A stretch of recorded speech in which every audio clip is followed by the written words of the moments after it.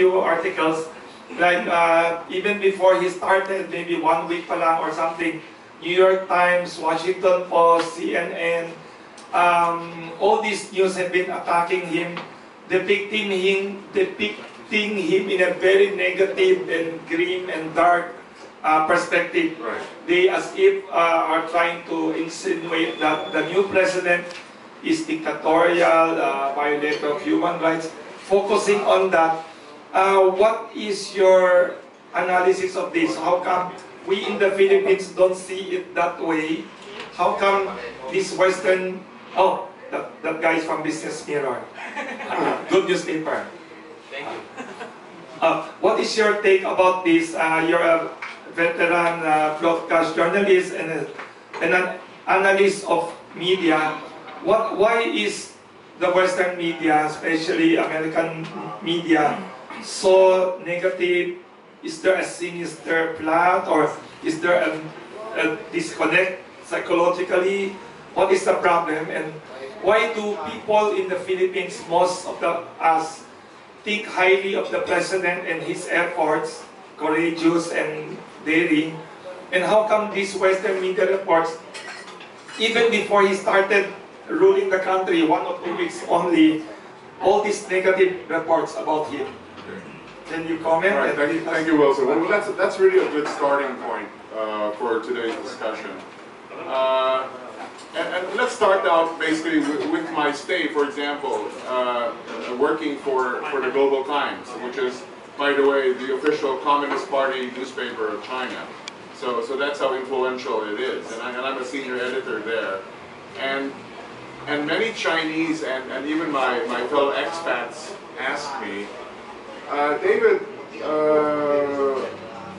who's this new president of yours? Why is he talking that way? Why is he acting this way, this and that way? And that's a starting point of this discussion, because the battle here, the way I see it, the battle for President Duterte, or for any president for that matter, but I think especially for President Duterte, is a battle of perceptions. It's really a battle, it comes down to a battle of perceptions, all right? Never mind the reality. The reality almost doesn't count. What matters here is a battle of perceptions. And in the battle of perceptions right now, precisely because President Duterte is something of an enigma to most, if not all, foreigners, especially to Americans. Foreigners especially, I think, do not understand where Duterte is coming from. All right. Now let's backtrack a bit and go to the beginning. Let's go to the beginning. When he first took office and he first made these pronouncements, and the first news of killings were reported. At that time, I think, just to be perfectly honest and candid, at that time, his communication team should have come out very strong already. Because I told you, it's a battle of perceptions. It's a battle of narratives. It's a battle of narratives. You have to win the narrative war.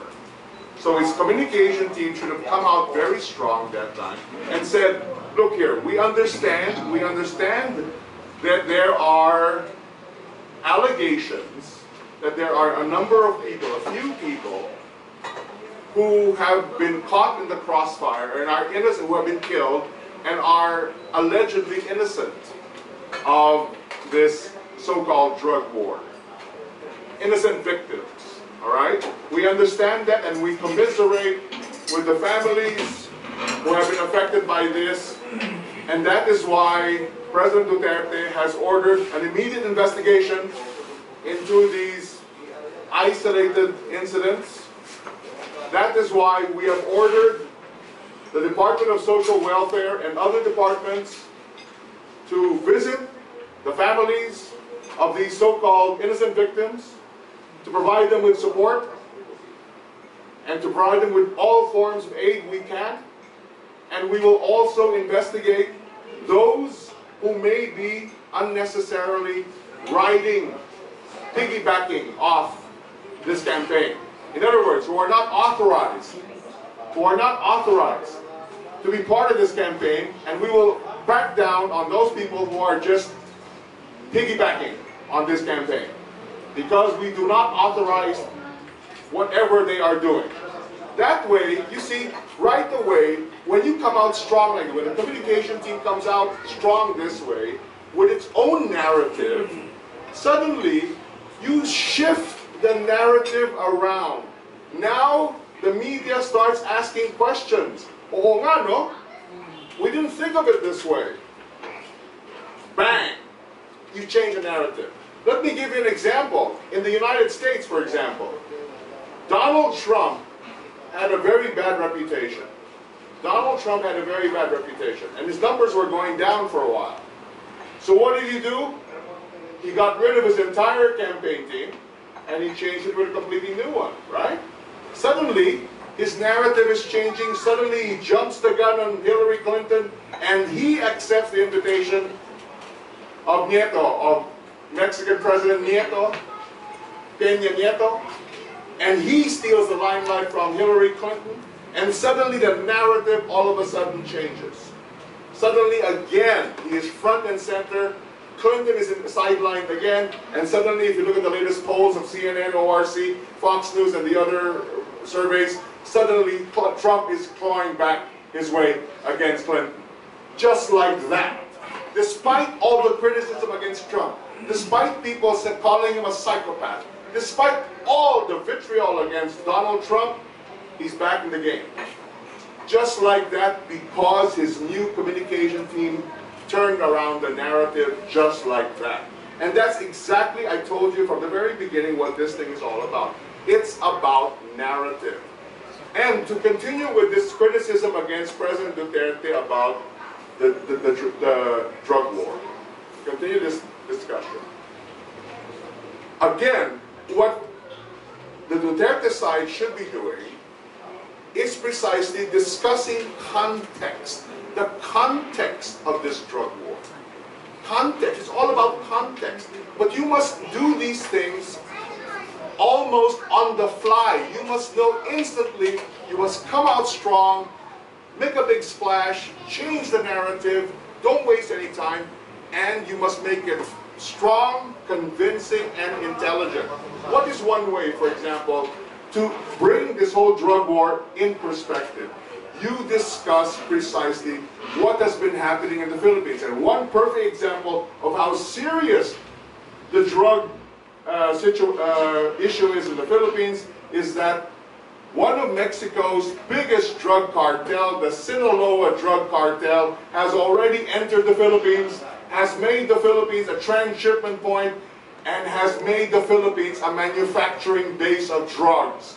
That, if you come out with that narrative, people will better understand the context, the seriousness of why President Duterte is so hot on fighting the drug menace in the Philippines. You have to make people understand. You have to emphasize certain things which make sense, which precisely justify what he is doing. That you cannot do the same old business as usual things in the Philippines. You have to do things, what they call philosophically as necessary evils, not necessarily taken literally, but necessary evils because the situation has become urgent. And precisely when you create a narrative showing that urgency, people will begin to understand, oo nga, he has to do it. What is the name of this? Can you elaborate on the drug cartel? Sinaloa drug cartel is one of the biggest worldwide drug cartels. Yes. How do you spell the name again? Sinaloa, S-I-N-A-L-O-A. Sinaloa. Drug cartel. N-A-L-O-A. Sinaloa. There's another question, sorry to interrupt you. In continuing your discussion, someone asked me before the start of the forum to ask also, can you describe, because you know media more than most people, you work with foreign media, what is the mentality of these foreign media people writing about us? Can you help us understand? I will make you understand that. Thank you very much. Because many of us in the local media or in the local population, we are astounded and sometimes disgusted. How come these Western media reports depict us as very grim and negative? Okay, you have to understand. You have to understand that many, for example, especially the American media, and we've seen most of the criticism coming from the U.S. media, Time Magazine, New York Times, Washington Post, etc., etc. This is American media, okay? But these are big players, okay? You must understand where they're coming from. Again, the Americans, and even though I sound like an American, by the way, in Beijing, by the way, they think I'm an American, okay? In Beijing, they think, oh, very good, eh? When I say A, oh, you're Canadian, eh? No, I'm not Canadian, eh? Okay, there's a Canadian right there, back there. But anyway, you know, but no, seriously, they really think I'm an American, okay? Seriously. And that's fine, and that's cool. It's a good cover. It's a good cover for me. It's really a good cover, okay? But the thing with these Americans is they apply their standards or their understanding of certain concepts. What's one of these concepts? Human rights. They apply their definition of human rights. They don't care about other countries' definition, okay? Their definition. And they're imposing their understanding or their concept of democracy, their concept of human rights, and other things on other countries, basically. They're just imposing. That's all they're doing. They don't really understand the local conditions. They don't understand, all right? Because basically these American journalists are two kinds of journalists. One, you have the armchair journalists, those who just sit back and relax in their office in New York City or wherever and do an analysis based on what they read on the internet and everywhere else. Analysis. Armchair analysis. The other type of journalist in the US is what I call the helicopter journalist, what Filipinos know as a parachute journalist, okay? But the international term is helicopter journalist because it describes better what, more or less, symbolically what they do. A helicopter journalist, they see it from this wide-angle report and take off again and leave. That's why helicopter journalist. The problem with using the term parachute journalist, parachute, you land, you get caught, you're dead, okay? So that's why helicopter journalist is probably more appropriate, okay? You know, you have nowhere to go if you parachute, right? How about Hilton? Hilton. Hilton journalist. You normally stay at the Hilton, right? Oh, yeah. Or Hyatt. Well, of course, Pompey, we're not referring to the Hyatt then. That's a totally different story, okay? So there. Shangri-La. That's a totally different story. But there, those are the two general types of journalists of the American. So if I may continue now with this discussion, which Wilson brought up, about human rights. David, what are the two types? Helicopter journalists and armchair journalists. Armchair journalists. They're just at home. They're just at home and writing and, you know, analyzing based on what they read, and that's it. You know what I mean? Armchair journalists, okay? Now, yeah, one of these armchair journalists, I noticed, is Mr. Rishi Iyengar of Time Magazine, who wrote one of the most stinging articles against Duterte. I did some research about this guy, all right?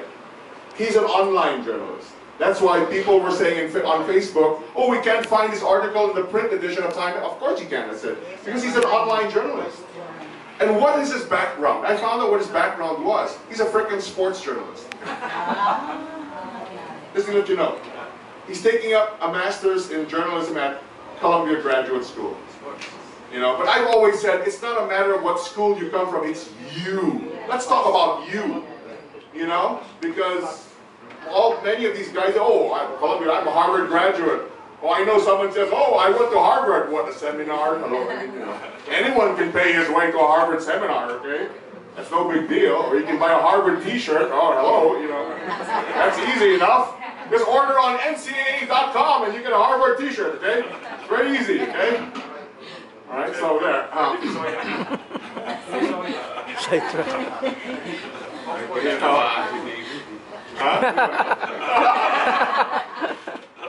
Alright, I mean, you know, but levity aside, let's talk about this human rights thing, because the latest thing that the latest group which attacked Duterte was the United Nations. All right, I'm glad. Let's talk about that. Why? Because again, the narrative from the Duterte administration, if you have good stock knowledge and you understand better context of things, is this. You will right away come out strong and say, wait a minute, what is the fundamental purpose of the United Nations? Let's dig deeper.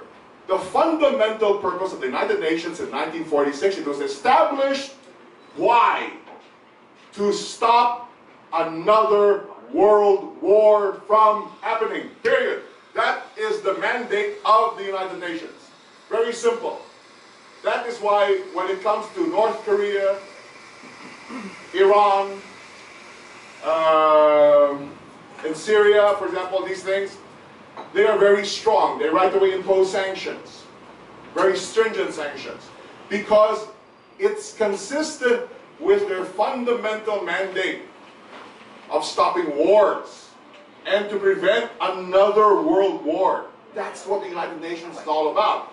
So when they talk about human rights, that dates back to 1948, when the Universal Declaration of Human Rights was signed. Unfortunately, let me tell you right now, that's window dressing. That's not the mandate of the United Nations, because the United Nations is not supposed to interfere in internal affairs.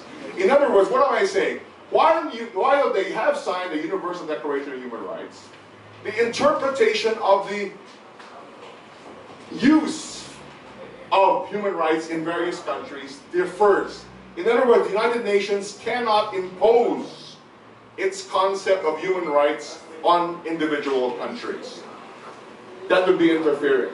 And what they are doing right now is because that's not their mandate. I told you, the Universal Declaration is window dressing, because the United Nations knows that's not their mandate. All right, they're just, you know, trying to sound nice, trying to sound lofty, whatever. But they know at the end of the day, their job is to stop world wars or wars, period. And all of this stuff is window dressing. It's cosmetics, all right? Because they know at the end of the day, they cannot impose their concept of human rights on individual countries. And so when Duterte does what he's doing right now, he has the right, based on a specific situation, based on a specific culture, to do whatever it takes to protect the broader human rights. And what are these? Look at what the drug menace has done to the Filipino. Talk about innocent victims. They talk big right now about, oh, innocent victims are getting killed. How many? How many got killed from drugs, from the drug menace? Let's talk about innocent victims. See, that's what I mean by narrative, you know? These narratives have to come out. You have to make comparative analysis to let people understand why it is necessary to do certain things, and why if we don't do this, that other thing that's been happening before is worse. Because the Sinaloa cartel grew in the past 6 years, not now. So you have to make a distinction. You have to make a comparative analysis. That's what I mean by stealing the narrative away from the critics. You must come out strong, but intelligent and firm and convincing. Visually, audibly, and in action. When you come up, when you speak, it must be authoritative. People must believe you. When you stand up there in front of the media, you must be believed immediately. Because you have gravitas, as they say. Okay? It's all about gravitas. Okay? Very